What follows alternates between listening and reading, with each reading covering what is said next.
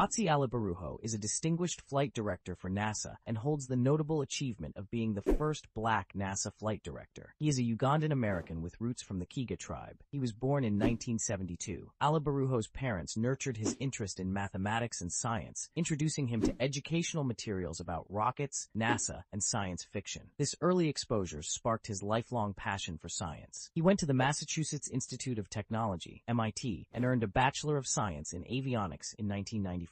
This foundation prepared him for his subsequent career at NASA. Alibaruho's NASA career began in 1993 as a Cooperative Education student in the Mission Operations Directorate's ISS Life Support Systems group. After graduation, he served as an ISS Life Support Systems flight controller from 1995 to 2000. During this period, he became one of the first ECLS officers qualified for duty in the new International Space Station program, participating in several key missions including ISS-1AR and STS-80